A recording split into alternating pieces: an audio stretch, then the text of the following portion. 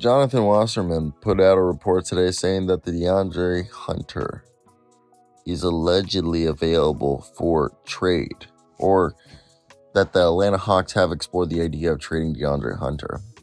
And it would not be the first time. DeAndre Hunter is a very interesting guy because I've defended him for a while. I like the cat.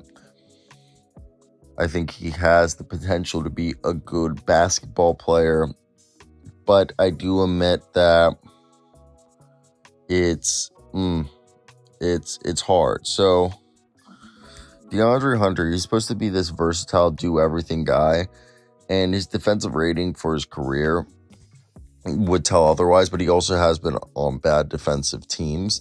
And I'm a big fan of DeAndre Hunter. Like, I truly believe that this guy has the capabilities of being this two-way player that we are hoping he would become. And this past year, he averaged a career high 15.5 points a game with 4.2 rebounds and 1.5 assists. We thought that by this point in his career, the assist totals would go up, but they've stayed at around 2 a game. And the interesting part about DeAndre is in his second season, he really was putting it together, and then he got hurt. And he's never touched that before. So 18 games into his second season, when he broke his wrist, this was a guy who was averaging 17 points a night, dishing out 2.2 assists, grabbing 1 steal a night, 5.5 rebounds, while shooting 36.6% from 3-on-5 3-pointers a night and 51.4% from the field, 11.7. He's never really touched that again. And DeAndre is now on an extension, which I personally think the contract is very, very good. It's a 4-year, $90 million deal with an annual average of $22.5 million. He earns a base salary of $20 million, basically. It's 23, 24, so very tradable salary. What do you guys think? I think it's definitely interesting. I like DeAndre Hunter.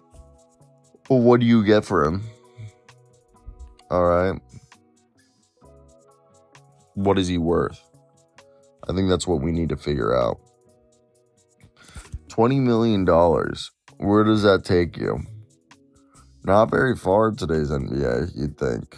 You'd think it'd take you a bit farther, but if you look at the NBA, $20 million, unless they're trying to split that across, I mean, Lonzo Ball, Spencer Dinwiddie, Keldon Johnson, Bojan Bogdanovic, Jared Allen, Joe Harris, Buddy Hield, Evan Fournier, Bogdanovic, OG Anunoby, Marcus Smart, Derek White, Gary Trent Jr., Duncan Robinson, Norman Powell, Tim Hardaway, Jonathan Isaac, Colin Sexton, Marcus Morris.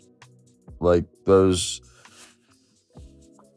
Do any of those names interest you? I don't know. They didn't really interest me.